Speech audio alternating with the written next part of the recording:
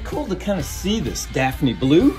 You don't normally get in a lot of Daphne Blue. I mean, typically we'll probably have a lot more Lake Placid Blue,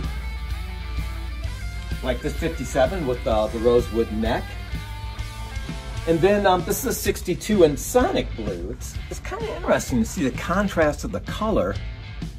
Right. It does look very similar to Surf Green, but a little bit more hints of blue. Here's what the Surf Green looks like, and they are very similar, but again, you see a little bit more tint of green than the blue. Mm-hmm.